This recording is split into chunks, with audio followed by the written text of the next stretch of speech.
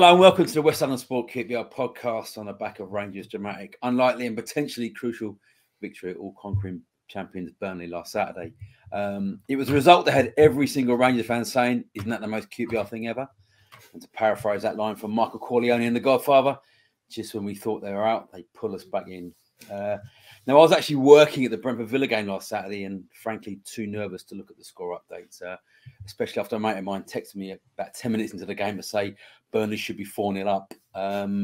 Now, I knew it was 1-1 with about 10 minutes to go, and having seen the possession stats, which was about 81% to 19, I fully expected to hear Burnley had scored a late winner, as they so often have this season. But it wasn't to be, as Chris Martin, no doubt inspired by Gareth Ainsworth, showing the team a video about Muhammad Ali before the match, as he rose to deliver the knockout punch 3 minutes from time. Now, I'm joined, as always, by former Rangers skipper Kevin Gallen, and once again by BBC Radio 6 Music's Paul Stokes. Hello, gents. Hello. Hello. Now, Kev, we gave Gareth Ainsworth and the team a bit of warranted criticism on here last week, so I guess it's only fair we give them some credit for two, decent results against Norwich last Wednesday, and then at Turf Moor. What was your reaction to both games? Well, two obviously excellent results. I think when we last week done the podcast, Ian, it was the criticism was warranted, and the praise will be warranted for two magnificent results, especially the one against Burnley. I didn't get to see him. I've been away, and but I was getting a lot of updates. I was on my phone. Also, my son was updating me. I felt like I was there the amount of times he was texting me what's going on, and other QPR fans. And my two brothers were at the Norwich game, and I was sort of having text messages with them. So two good results, much needed.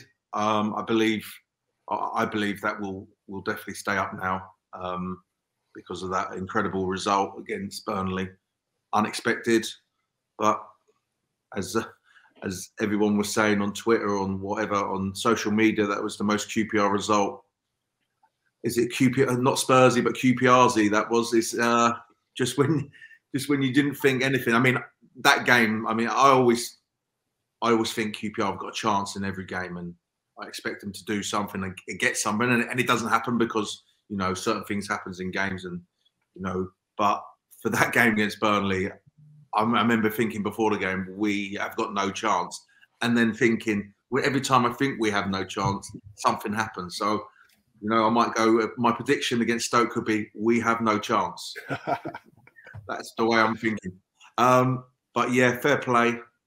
I mean, under a lot of pressure. I mean, Burnley by far the best team in the Championship, which they proved by winning the title.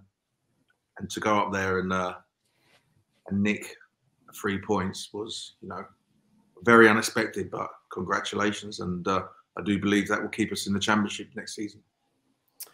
Paul, I know you're very much a look up, not down kind of man.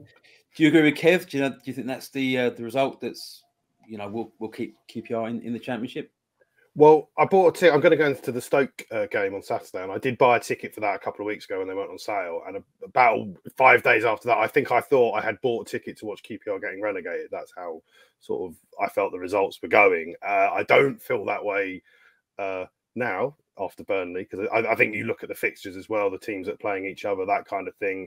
I would just like a minimum of a point at Stoke just to make sure. That would be just for mine. I wouldn't want to go to the last game of the season at home and have anything on it if possible. So I think Kevin's right, but the QPRziness of me won't say it out loud until we know for sure. And I think as well, if you get that point or get something or 3 points even against Stoke, then it will be a good last game at Loftus Road, because then you would be able to be a little bit more expansive and a little bit more back to the style of football I think that people I expect to see, and I'm sure the team want to play. Yeah, I mean, I've watched the full 90 minutes back of the game, and to be honest, it was the first half really was. I don't think I've seen a more one-sided game of football ever. I mean, it was, poor Aaron Jewett right back was getting torn apart by Zahori, and it was an interesting decision, I thought, by Ainsworth not to start Ethan Laird for the game, and he was obviously left out of the squad entirely for the Norwich game, despite obviously Kakai being out for the season. On the bench at Turf Moor at the start of the game, and came on and did really well. Set up the first goal, albeit by a long throw. And Rangers looked a lot more solid with him there. Now, here's what Gareth Ainsworth actually said in his press conference this morning about Ethan Laird and the way he responded to being dropped from the side. People react when you leave players out of the squad and question it and wonder why. And I think that all I can say is, as the manager, I think it's my job to get the best out of these players. And if leaving someone out of the squad gets the best out of them, then I think it's the right decision. But people will still probably think it was the wrong one or whatever. But it was a great reaction from Ethan. That's all I'll say. He's a good lad, and we forget he's a very young lad. He's younger than Aaron Drew. People don't even realise that. He's a very young boy, and these players are here to develop, and that's all part of his development. Putting someone like Aaron Drew in a game like that, it seemed a big risk for the manager, and perhaps he got away with it, albeit by Drew picking up a groin injury, calf injury right on the stroke of half time. Yeah, I mean, I think even Les had like the whole team had a really good start to the season, and I was very impressed with him, especially the way he could get up on the pitch and carry the ball up the pitch. He sort of was like a, right back come right winger, and I was very impressed with him at the start of the season. But I could say that about numerous players, but I do feel that in crucial games you've got to play your best players, and like you said, maybe got away with it when Aaron Drew got injured or whatever, and not having the best game. And you just mentioned that the left winger of Burnley was giving him a bit of a torrid time. Ethan Lev's a good player. I always believe you play your best players, whatever games, and then see what happens, because you don't want to have that thing in the back of your head. Why didn't I play my better players? It didn't work out today. So always just try and play. I always believe play your best players if they're fit. If Ethan Les carrying an injury we don't know about, I don't know. But look, he's a lad who's come on loan. I think is this the most he's ever played in a season? Yeah. Yeah. So he's a young lad. I think he's a decent player. I remember talking to you, Ian, October and maybe this November, sort of saying, we were talking about right backs at Man United. Will Ethan Laird go on loan? Will he be sold from Man United? And you were maybe saying, well, they might keep him, and he might potentially be sort of maybe back up or pushing for a place in the Man United team, because Wan-Bissaka was having a bit of a torrid time. So that's how highly we were thinking of him at the start of the season. So look, the whole squad really dropped off. Maybe Field has really been sort of the most consistent player throughout the season, where he's played, even at the back, midfield, but he's always been a sort of a 6, 7 out of 10 every game. And, you can never sort of say, oh, he's dropped below a 5. But Ethan Laird, I think he's a good attacking right back, and he'll only get better as the seasons go on for me. Paul, Kev mentioned Sandfield there, and I think he's played every game this season, which is, a rarity in itself, having someone that's been, able to stay fit for that length of time. And I guess it's credit to him as well, because he arrived at QPR with a bit of a checkered injury past, but very, very good finish for the first goal. And he, for you, has he been player of the season? Oh, absolutely. I've already cast my vote, which is bad with 2 games to go. I've already casted my vote for Sandfield, definitely. I think this is his best season for QPR, probably his best season, I would say, imagine, in professional football. He's just, even with everything that's been going on, he's not really a player I've ever seen being flapped in a game, lost his temperament when, things have been going bad. But at the same time, he does seem to be, the sort of guy that you could see will be really useful in, organising and getting people doing stuff at the right things on the pitch. He strikes me as the sort of player that maybe a future manager type material. He has that sort of personality from what I can work out from the way he speaks. I have to say, when I was thinking about the goal on Burnley, the first thing that popped into my head was another QPR game against Notts County, which I was in the stands for, which I don't know if Kevin remembers, where we pretty much scored from a throw-in as well. Do you remember that one, Kev? I do. Yeah, a long throw and a flick. Yeah, a bizarre goal, really. Yeah, I do. That was what popped into my head. That goal. It was like, wow, that's a very. It was a Boxing Day game, wasn't it? Yes, it was indeed. Yeah. Yeah, my memory ain't that bad. Yeah. I always remember the goals I scored. Nothing else. Never remember the bad things. Yeah. Oh, but yeah, back to field. Yeah, he has been. He's been very consistent, and everyone talks about players like he's played because he hasn't got injured. But there's always a lot of talk about rotating. Oh, we need to refresh, and I'm not a big believer in that. But he's been playing. He's sort of been on the team sheet, whether he's fresh or not.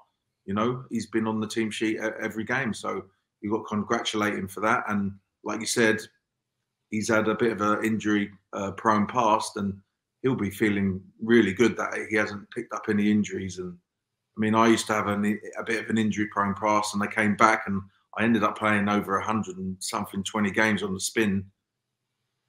And for me, that was like an achievement, because you know, when you have to work on if you've got had previous injuries, I believe that in Sam Field, whatever injuries, and I used to have a lot of hamstring problems with nerves.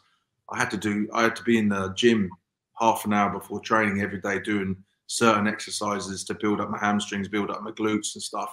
And to be fair, it was so boring, but you sort of just got to do it to get out on the pitch and play. And it takes a lot of you know, time and a bit of dedication. So whatever Sam Field's done, well done to him, and keep it going.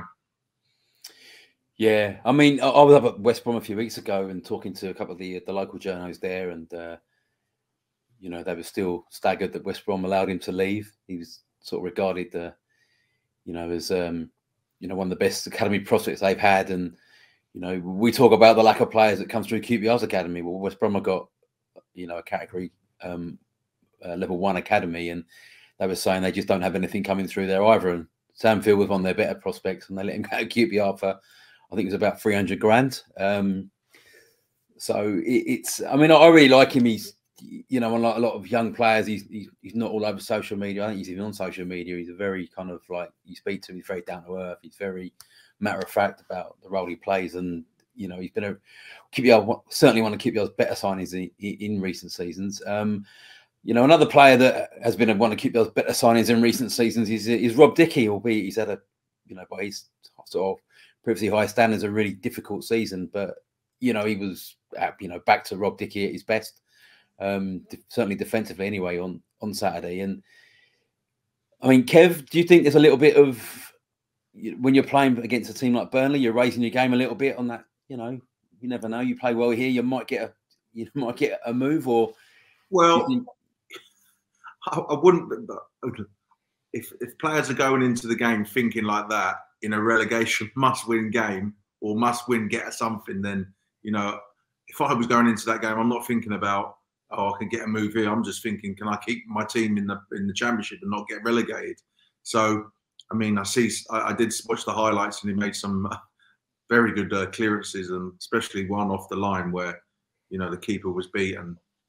That would have been, you know, in the first 10, 15 minutes, it would have been, you know, really under pressure, more so than what QPR were. But yeah, I mean, it's great to see, because he has, look, we're talking about players who have had a torrid time. I think everyone, I mean, there's no getting away from it. Was it 2 wins in 20? I don't know. They're the facts. The team's had a torrid time since the end of the start of November, when the World Cup. Ever since the end of October, it's been torrid, and it's great to see that Rob Dickie comes out of that game with a much better performance, and now we can go into the next game feeling more confident than what he has been, because confidence is a big thing in football. There's no doubt about it.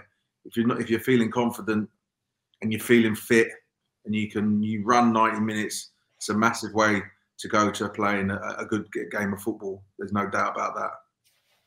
I listened to an interview that Dickie gave to on the other QPR podcast earlier this week, and he spoke quite candidly, actually, just about how difficult it has been this season, and you know, how he completely lost his confidence not being in the side. He's always played regularly, the change of manager, that kind of thing.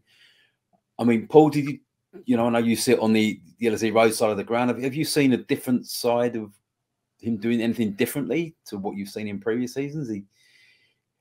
You know, certainly in the home games. I mean, he had a bit of I think he got hauled off in think it was the Preston game. He got taken off, and that was unheard of, really, for Rob Dickie to be sort of taken off in a home game. Well, it's good to see a player of his ability kind of getting back to doing what he does best.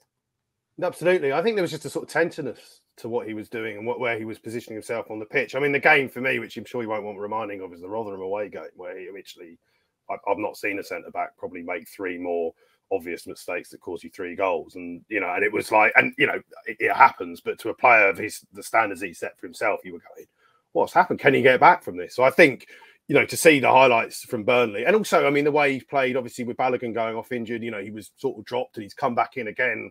He's had to get his place back against Norwich. I thought he there's just something about it. Maybe it is that moment where he probably thought, oh, Balogun's come in. He's got his fitness back. I'm out now for the rest of the season. The manager possibly thinks, I'm not at my peak form. And then suddenly be handed that opportunity again to be a starter for the run-in, the really important games. Maybe that's just something that's clicked for him. I don't know how you look at that as a player. Do you think this is a great opportunity now? It's sort of a reset. I've been out of the team and now I'm back as a starter. But he just seems to have suddenly recovered that sense that good defenders have of what's about to happen, rather than just being like, oh, I'll just, maybe I'll go over here and the ball might come. He just seems to be able to be reading the game in those last couple of games I've seen him live and from the highlights. That's that ability combined then with, him as a footballer is suddenly all bonded back together, which is great to see, particularly considering how low he probably was form-wise.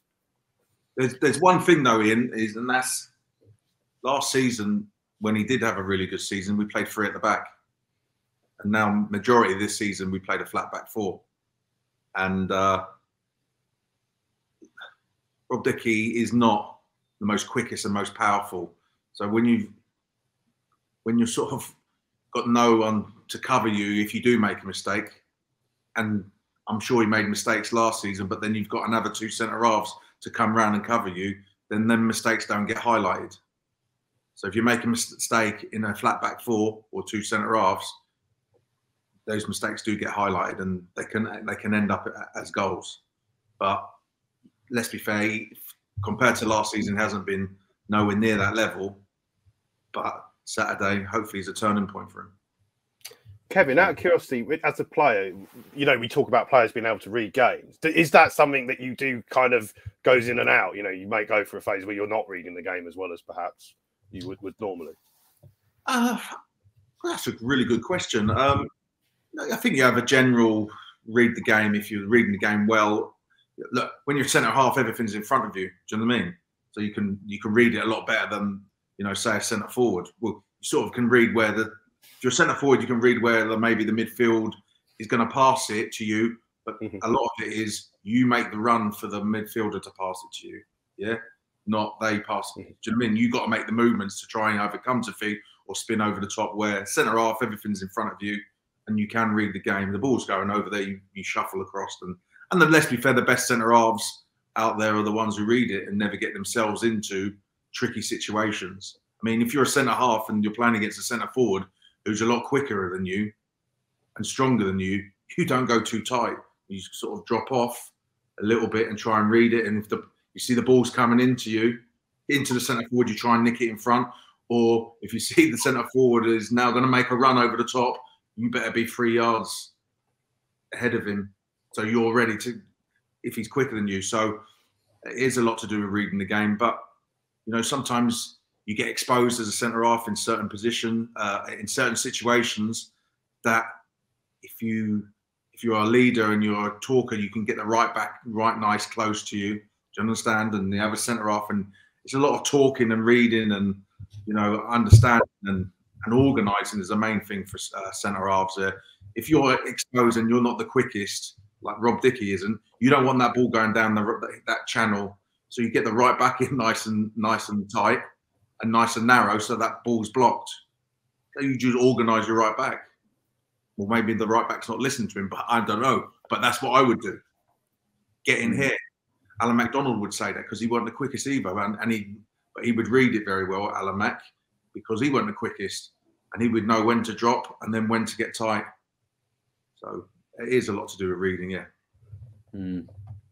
Now the game plan from Gareth, we did kind of touch on it last week, Kev, that the style of football perhaps wasn't as easy on the eye as it has been in the past. But I guess you go to Burnley. I mean, only a fool would go to Burnley and just be open and try and play expansive football against a side that's full of confidence and scores shed loads of goals and going for looking to win the title. So, I mean, the game plan just to go 2 banks of 4, 2 up top, and then just sort of weather it and then try and catch one on the break.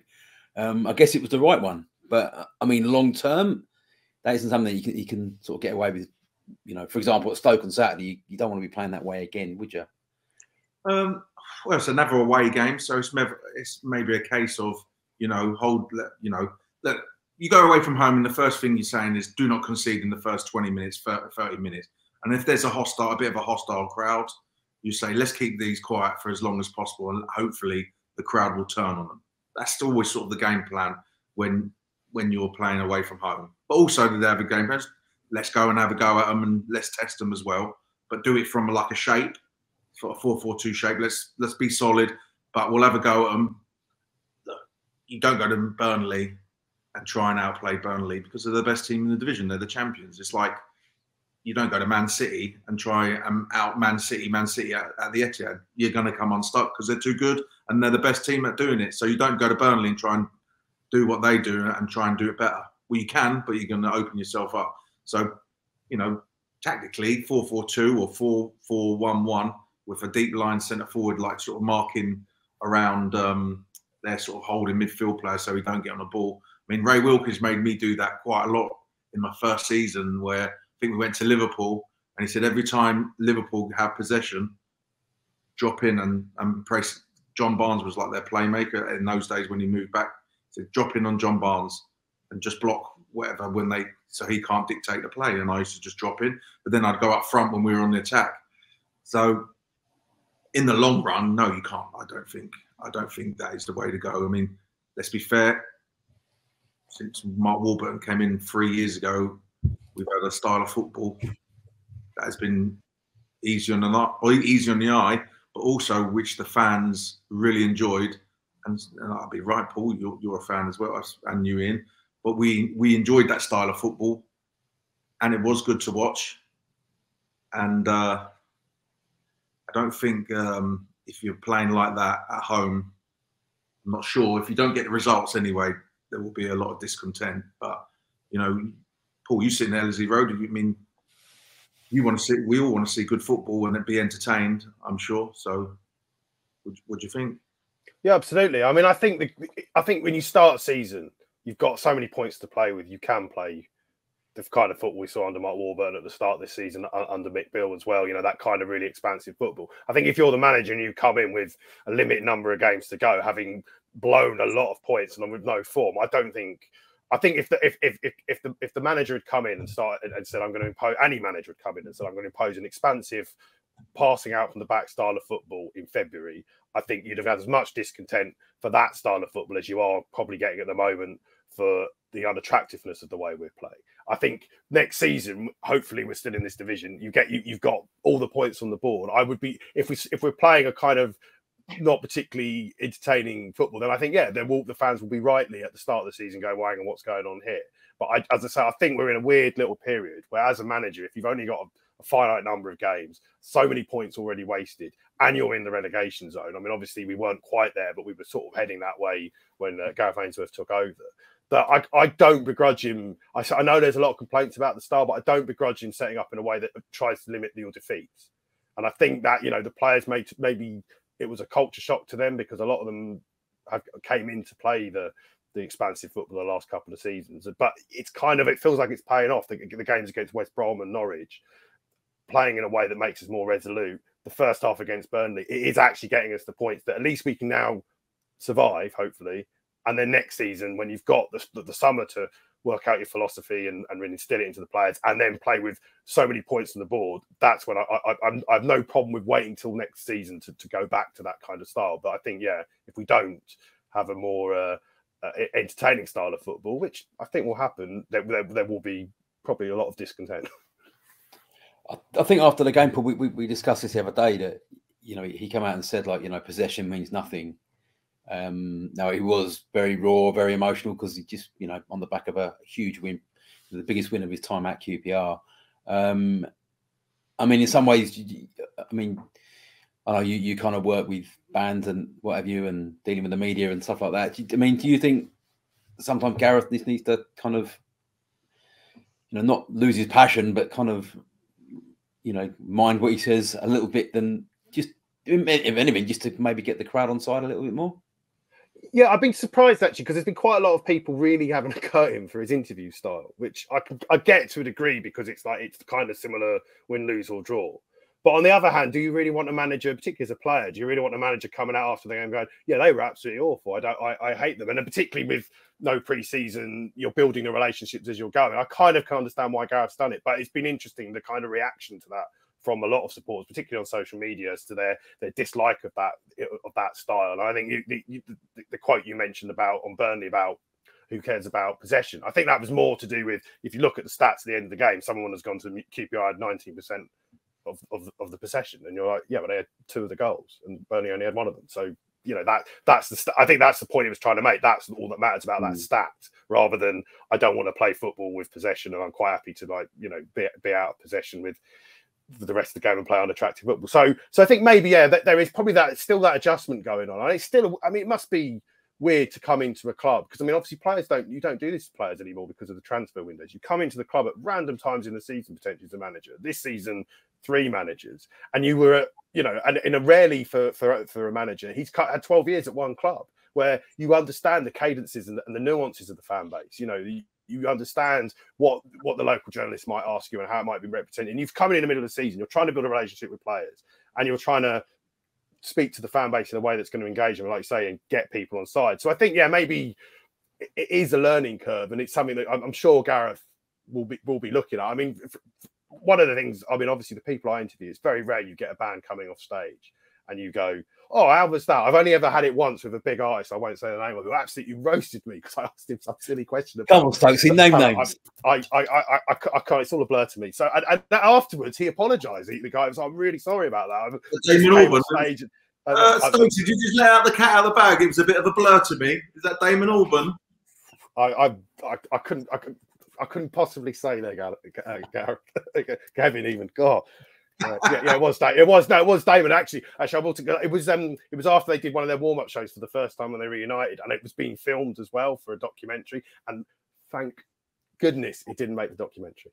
But he was very sweet afterwards. He's like, I'm really sorry. So I mean, I can only imagine what it must be like for a manager or a player when you come off the pitch and someone goes and you're pumping with energy.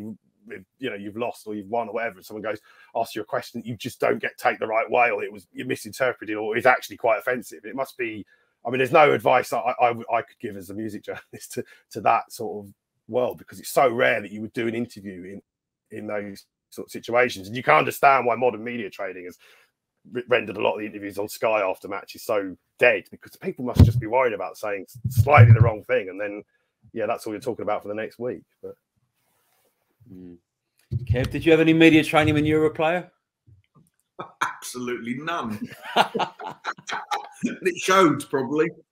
Yeah. Remember Jerry Francis? We look at his shoe, didn't he? Oh, Jerry, yeah. We were looking down at his shoe when he did his post-match stuff on Match of the Day. But Kevin, a player we have who made a real impression when he came off the bench on Saturday. And to be fair to QPR, the second half at Burnley, they were a lot better, and it wasn't a complete smash and grab where they did create some sort of chances before they scored, and sort of key to that was introduction of Sinclair Armstrong for the last half an hour, and he just came on and just caused havoc just with his pace and power, and I mean, I think the style that Ainsworth wants to play, you kind of think that he's going to be someone that's can be quite a big part of his plans. I mean, I know we've talked about him a lot. He is still only 19, but I mean, down the line, Kev, are you seeing, from what you have seen of him, do you think, he's got a real big future ahead of him, or do you still think there's he should still be loaned out down the leagues? Well, I'll say this: it was an ideal situation for him to come in, as in they've got all the pressure, and now if we do win the ball back, we've got an counter attack, because Sinclair Armstrong is very powerful and very quick. I mean, physically he's there already. There's no doubt about that. I mean, bit like Danny Shittu, and we used to have to go in and do weights and stuff, and they would say, no, you don't have to do any.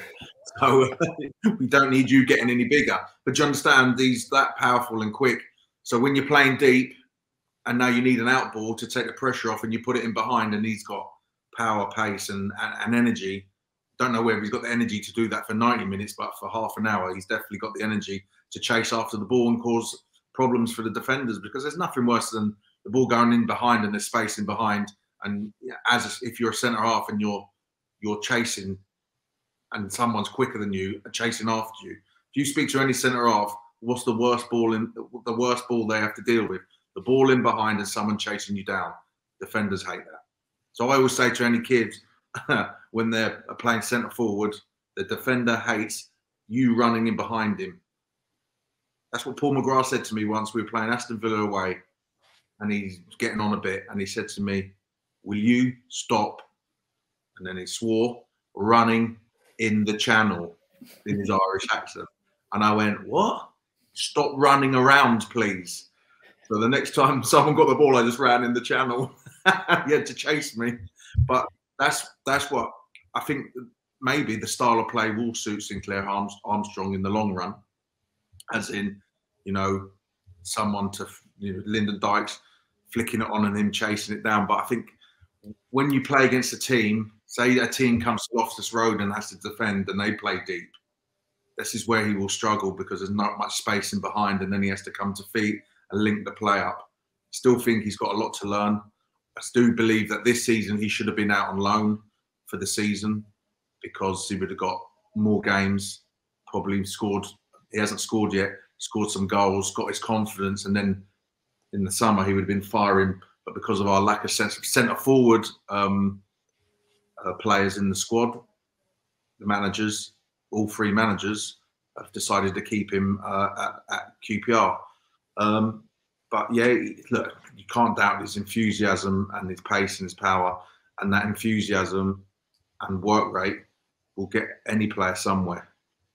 But he has a lot to learn, and just like movements, and can't always. Sometimes I always just feel that when he does play, he always ends up with the ball in a winger's position, in the sort of wide areas where he needs to try and get the ball running through on goal more often. Do you think we'll learn to do that? Do you think? I mean, could he potentially have a future as a kind of wide forward? Be playing a 4-3-3? Yeah, maybe, but it depends what style of football we're going to play next season.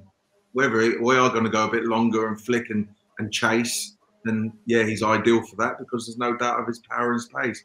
We're going to play we have played over the last 3 seasons. It's not really his game, and I would say he'd be more of an impact sub. If even if you're 1-0 away from home, you're 1-0 up away from home, and the other team are coming on top and putting pressure on you and piling pressure, and then there's space to counter attack, then he's ideal for that. Yeah, because I think I was like this. Want to talk about Brentford, but the Mbeumo role that he plays for Brentford, where Brentford are very, very direct and good at what they do, and Mbeumo last night just come off the bench and just ran at Chelsea and scored that second goal. I just wondered, because can you that finesse as a striker? Can you learn that? Is that something, or is it a kind of? I think you can learn it. I think it might take a few years, but he can be. Sometimes it's like a play, and you're like no, and then I've seen players and it just clicks, and you're like, it's all coming into play. It's all coming together now. How long it would take? It might take 6 months. It may take 2 years. I don't know, but you can learn that if you're studying football and you're working hard enough in training and you're practicing. All this thing about practice makes perfect doesn't. Ray Harford used to say, not perfect, practice makes permanent. So, you know what I mean? Practice if you're right foot and you practice your left foot every day, within 6 months, your left foot's going to be a lot better than what it was before you practice. You know what I mean? If you were, say, pre-season, you had him, you were coaching him, what would you be working with him on? What would you be doing with him to kind of? I would be working on little movements, as in like to go. If you want the ball to feet, you have to sort of make a movement before anyone's got the ball to run in behind, and then the centre half will probably run with you, and then you come to feet. And if you want to go to the ball over the top, you have to sort of go towards the ball and then spin, things like that. I try and make him stop running so wide into channels where when he does receive the ball, he's practically on the byline. At the end of the day, he's a centre forward. If you ain't scoring, you've got to be in the width of the box to score goals. You've got to be in the box when the ball coming in from wide areas. Now, if you're always on the sort of wing in the channel, receiving the ball and then laying it back to the fullback, who then puts the ball in the box, he's never going to score. So you've got to sort of play a little bit more central. That's what I would tell him to do. But as well, I mean, I guess you don't want to knock that kind of enthusiasm out of him as well. That kind of raw kind of, because he is such a lovely lad. I interviewed him when he's on loan at Aldershot last year, and you know, footballers speak to people all the time and what have you. Very rarely they remember you, but he always says hello when I see him. And it was a Norwich game on Wednesday. I was walking back to the press room at half time, and he was walking through with Aussie Cat Guy and sort of said hello, and I patted him on the arm. And I kid you not, he's built like a cruiserweight boxer. Yeah, I just pat him on the arm like that, and honestly, he's like, wow. And you think someone like him running at you at frightening pace, that must be a handful.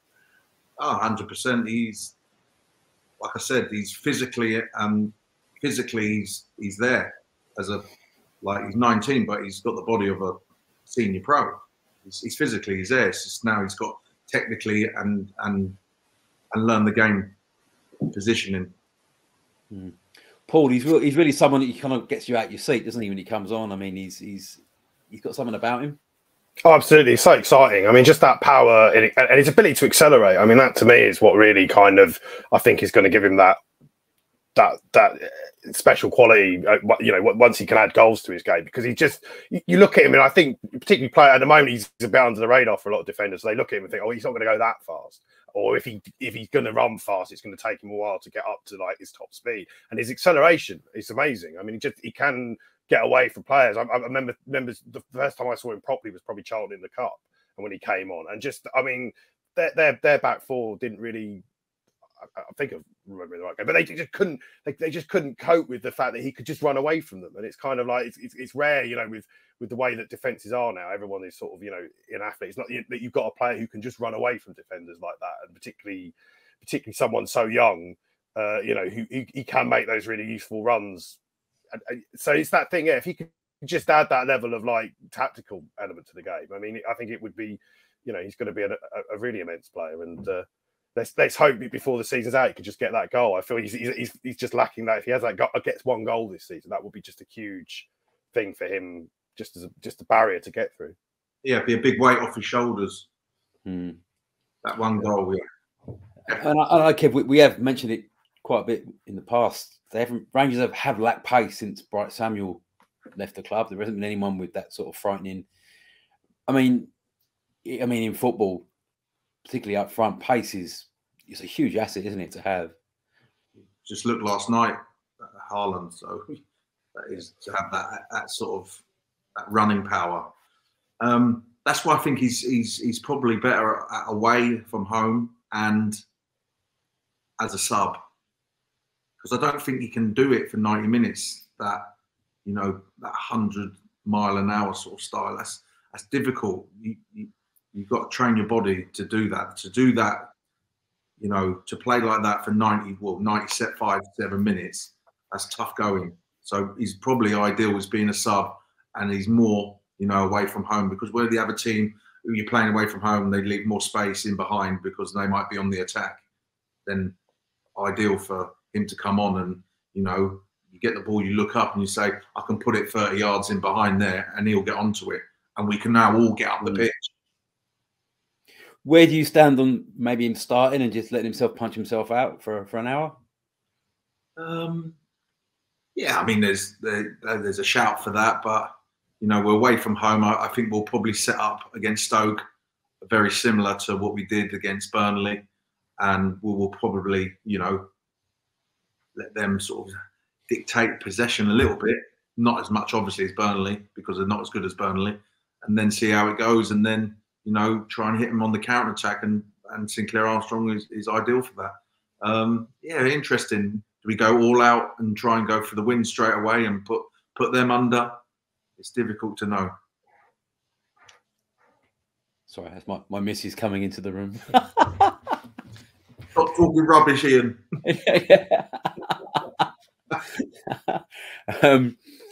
But anyway, as I was saying, yeah, Stoke. So to me, Stoke every season made me look like a bit of an idiot, because I think every year Stoke, look at that squad, they're going to be there or thereabouts, and they're just 16th. And I look at the players they've got: Dwight Gale, Nick Powell, Pearson. They've got some Tyrese Campbell. They've got some really, really good players, and I'm a little bit worried about this game Saturday, because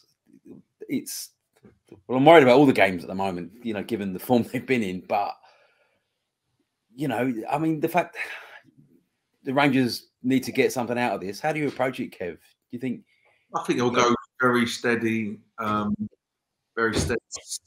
It's similar to the Burnley game, and play that sort of style, and then they'll look to the bench and see and see how the game pans out.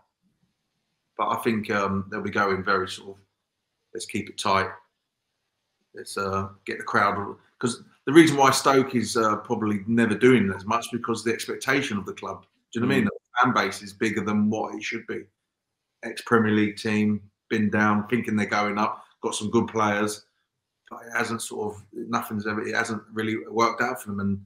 And those jobs for managers like at Stoke, where the expectation is massive, hard job for anyway. So I believe QPR will go in very similar fashion to a Burnley away game. Yeah. What are your predictions then? What are you thinking? I think we'll get battered. I'm not saying that. Yes. We'll get caned. I'm not no predictions this week, but I think we'll get something out of it. The only problem is they've got nothing to play for, and sometimes that can sort of go against, the opposition teams, because they've got no worries. Do you know what I mean? They can go out and play, and is it their last home game in the season? Yeah. So they'll want to win for the fans, obviously. Yeah. I know there's talk about a protest from supporters during the game or before the game. So it's not a happy camp up there. My biggest worry is I just have this horrible. I just want the last game of the season, no jeopardy. Just enjoy it, sun out, bank holiday weekend. I just have visions of Bristol City at home, Nacky Wells popping up right at the end, and we're all kind of biting fingernails. So for me, this is arguably the biggest game of the season. I think Rangers. They've had an inability to maybe it's too much self-congratulations. I don't know. But whenever they have a good result, they follow up with a bad result. The West Brom game and the Watford game. Paul, is that how you feel as well? Do you think there's, or do you think the confidence you get from beating Burnley is enough to kind of? Yeah, I think the confidence is going to be a big thing, and they should go into that game and use that confidence rather than being arrogant or like, we're thinking that you should use that confidence. I do get the sense a little bit, and it might just be me reading into it, but just from some of the post-match interviews on social media, Sinclair Armstrong pops something up, the Rob Dickie interview, I just get the sense that maybe there is a bit more of a buy-in with what the manager is trying to do and keeping the team in the division. So I think there seems to be a little bit more unity amongst the body language of the squad than there was perhaps maybe a month or so ago. I think the other thing as well that gave me a glimmer of hope, which is always obviously terrible when you're a fan, but was if you look at the teams like Wigan, Rotherham, Blackpool, they're all teams that if they got ahead, they were going to sit back, and it was going to make it really, really hard for any team trying to hit them back, and particularly for us. And if you look at the team, and I looked at the run that we had, and you think Norwich, not Burnley, but West Brom, and I look at the last two games, they are teams that are not going to sit behind the ball. if they're winning, if they're losing, whatever. So I do think that maybe that gives you a bit more of a chance in these games that you are going to get something. Obviously, I thought that against Coventry, and that didn't come to pass. But so I think that's something that gives me a little bit of hope for these last two games, that they are teams that you're going to be able to that we're going to let you play football and you are going to be able to attack.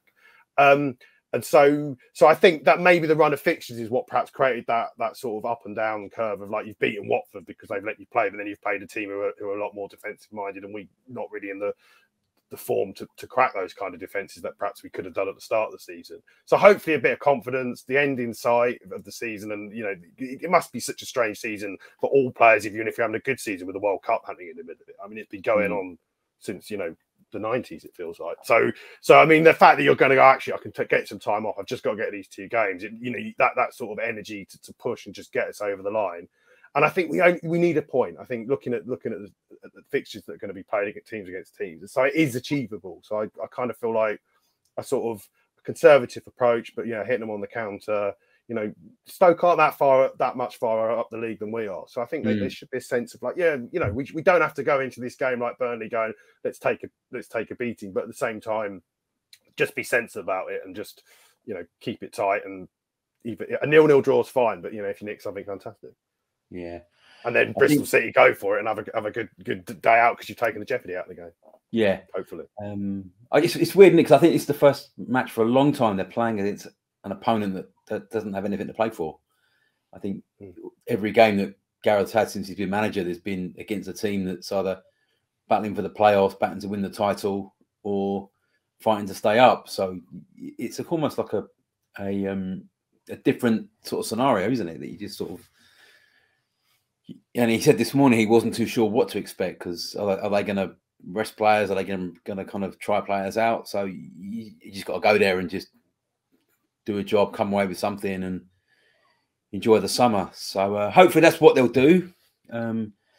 We'll be back next week to sort of look back on what's been frankly, a very odd season. And thanks again for all your views and comments. It's really greatly appreciated, and the numbers we're getting are very good. So thank you all for tuning in, and we'll see you again next week.